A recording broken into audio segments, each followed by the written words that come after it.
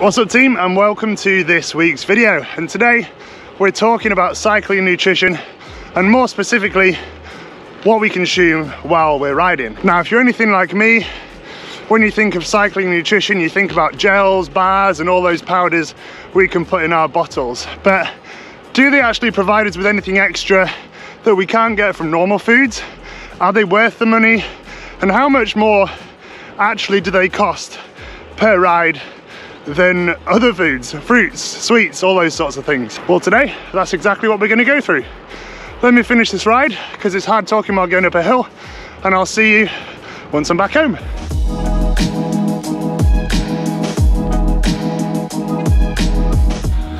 And we're back. Nice little recovery ride. So feel free to use the timestamps below if there's a certain part of the video you want to skip to. But number one, we're going to go through how much do you actually need to consume on the bike and when to kind of eat those bananas, gels, whatever it is you're consuming.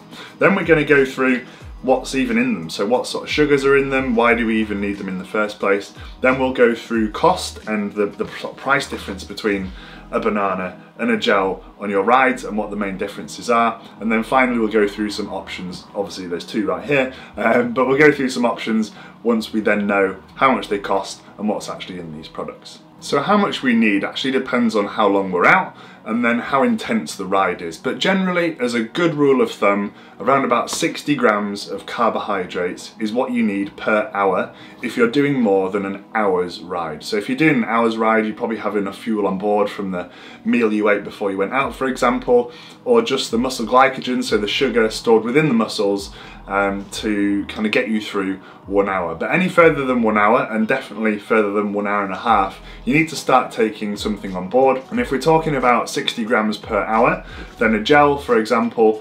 any brand, usually contain around about 20 grams of carbohydrates. So around about 3 gels per hour we're talking, or for example like a banana, that's around 20 grams of carbohydrates as well. So you're talking, you know, if you were just doing bananas, 3 bananas per hour. The less intense your ride is, the more you can get away with consuming less. However, when we're doing sort of less intense rides, we're usually going further, so we do need to take some fuel with us. But if you know you're hammering it for 2 hours, then you might need a little bit more fuel, a little bit more sugar to help fuel that intense ride. And when we're talking about that amount, so 60 grams, for example, on the bike, you don't want to consume that all in one go. You might struggle to digest it, and you want to kind of have a slow, steady release of carbohydrates and sugars throughout that hour. So rather than having 60 grams all in one go, eating, I don't know, 3 bananas or 3 gels or a combination or whatever it is you're eating, you want to kind of space them out across the hour. So what I like to do is every 20 minutes just have something just to kind of drip feed those sugars into my system as I go out on the ride. And you can even set up notifications as well. For example, on my Garmin, I don't set it up usually, but what you can do is set a little bleep to occur and a little notification every 20 minutes to make sure you remember to consume something. When we're out on the bike, our muscles use fat and also sugar to help fuel us. The longer you go and the less intense, the more it's about fat. However, you will be using some sugar, but if you're doing more intense rides or some really hard efforts, then your body will favour more towards the sugary side. So what we need to do with the foods we're eating on the ride is we're trying to not necessarily replenish the sugar stored in the muscles, because that kind of happens when we recover after the ride, but our body will use those sugars stored within our muscles unless we start adding some extra fuel in, getting some sugar in the bloodstream. So all we're trying to do by consuming foods on the bike is to prevent, you know, complete usage of all those sugars that are stored in our muscles, because that's commonly what we call bonking. You know, when you feel terrible out on the bike, your body's used all the sugars it's got stored up in the liver and in the muscle, and then it's got nothing left. So what's even in these gels, bananas, the food that we eat that helps fuel us? And I do have some other options to go through, but I've only got a banana and gels with me today. But there are 4 main sugars. There are some others, and for example, gels actually use mainly something called maltodextrin, which is kind of a form of glucose, but it's more readily available. So there's 4 main types of sugar: glucose, fructose, sucrose, and lactose. So lactose is a sugar commonly contained within milk. Don't necessarily consume too much of it as cyclists. Sucrose is kind of table sugar, so if you ever put sugar just from the table in your cycling bottle, this is what's that. And this sucrose is actually a combination of these two. So it's just these two kind of combined as a chemical, not chemical, but as a molecule to make sucrose. Fructose is what we often get in fruits. So this is kind of naturally occurring sugars. This is now starting to be included in some cycling nutrition and some gels and things, because scientists have realised that our body can transport glucose and fructose around the body with two different, what we call transporters, so you can kind of consume them in combination with each other. Glucose is then what's commonly in all these sports drinks and some gels as well. This is kind of the quickest releasing of these and the quickest releasing of the sugars, and is what's actually stored within the muscle and is what our body uses, hence why it is the quickest releasing, because it's what our body will break down fructose, sucrose and lactose into to provide us with the energy. So if it's already done for us, it gets into the bloodstream and gets used by the muscle that much more quickly. Okay, so we know kind of how much we need, around about 60 grams per hour, although there's some science that says you can even consume up to 90 grams if you're utilising glucose and fructose and things, but that kind of overcomplicates it a little bit. If we just say 60 grams, that's kind of what we need every single hour, give or take. If you're a bigger rider, a bit more, smaller rider, a little bit less. We now know kind of what's in them in terms of sugars, but there's also other things in them such as potassium and sodium to help replace the salt we lose and some of those electrolytes that we lose. But what other options are there, and how much do they cost compared to gels and bars and whatever it is you're putting in your drinks bottle? So for example,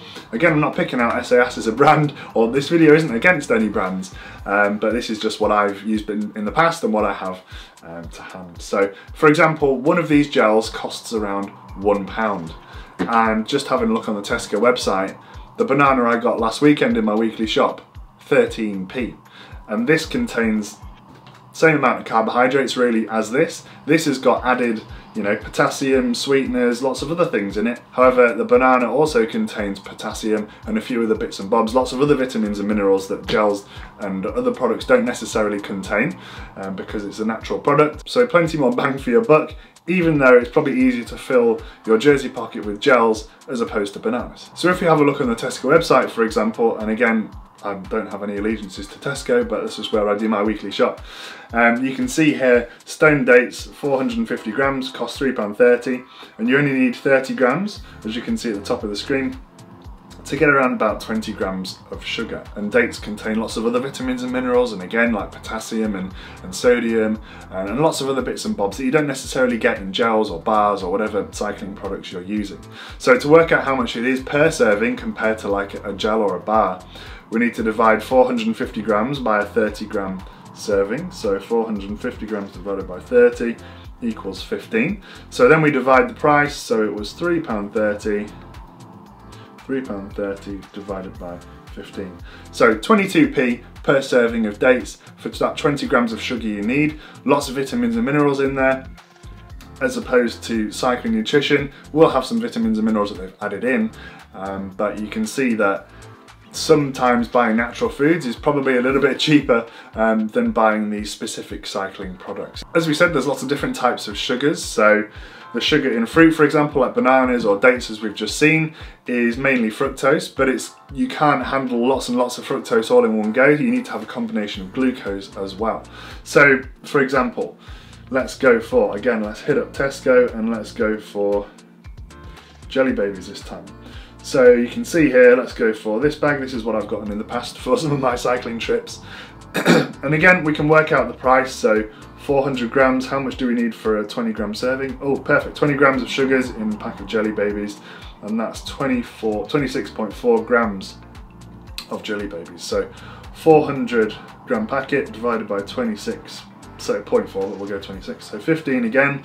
So divide £2 by 15.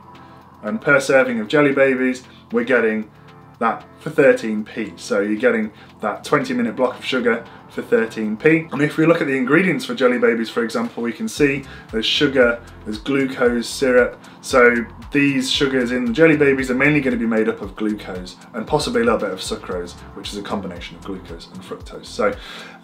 So going for something like some natural foods, some dates, some bananas, whatever it may be, is going to help provide you lots of vitamins and minerals, but also some fructose. And then adding in some sweets, for example, is going to help get in some glucose, but also, be a lot cheaper than just specific cycling sports nutrition. and having that all the time. So you're out on the bike, what options are there for fuel? So there's absolutely tons out there, and we've gone through a couple today. Obviously you can get some specific cycling nutrition supplements such as gels and bars. Bars tend to be around about the same price per serving as gels do. I think I looked on the website the other day and there's some bars for around about £2, but that provides you with 40 grams of carbohydrates, so you'd have about half of that. But there's lots of other options out there. I like to take a combination of specific sports nutrition, so things like gels, just as a bit of a backup, and I always have 1 or 2 gels in my bar bag, but plenty of options. Basically any sweets are going to be great to go. Just make sure when you are buying any sweets, you do look at the packet and see how much sugars are contained within them, and make sure you kind of have around about 20 grams every 20 minutes, or getting around about 60 grams of sugar per hour. There's also other options, like for example if you stop off by the side of the road, getting some kind of Coke. Coke contains lots of sugar, and again we're talking commonly what's called full fat Coke. Don't get Diet Coke because you're not going to get any sugar within that. Other options in terms of fruit, you're looking kind of for the dense sugary fruits, so things like bananas, things like dates like we saw, or things like dried fruits as well, raisins, apricots. All those dried fruits are going to be quite sugary, whereas if you're carrying around like apples and strawberries, they're quite light and watery and don't actually contain too many carbohydrates, so you're going to end up having to take like a massive box of strawberries to get 20 grams of carbs. So sticking to really sugary fruits is going to provide you with lots of carbohydrates. So have a quick look at the nutritional information in the supermarket before you head out, or when you're doing your shopping, just to make sure that that portion of fruit or whatever you're having amounts to around about 20 grams of carbohydrates, and you should be good to go. So my recommendation, what do I do while out on the bike and what do I kind of recommend people to do? I would recommend having some specific cycling nutrition if you really like it. There's no harm in it. And also having some on the bike somewhere for a rainy day as well. But try and get the majority of your sugars while out on a ride from natural sources if you can. Bananas, apricots, dried fruits, they're going to contain lots of fibre, lots of vitamins and minerals, as well as the sugar you need. And then from, for example, sweets is another really good option, a lot cheaper than cycling nutrition that you can get from the supermarket. Thank you for watching this week's video. Hopefully you found it useful. Hopefully when you go out on the bike next, you've now got some options in terms of food or cycling nutrition, and you now have a bit of a better idea of how much normal food costs as opposed to cycling nutrition, and the pros and cons of both and what's actually in the products. Let me know down in the comments below what your favourite foods are to consume or sugars to consume while out on the bike.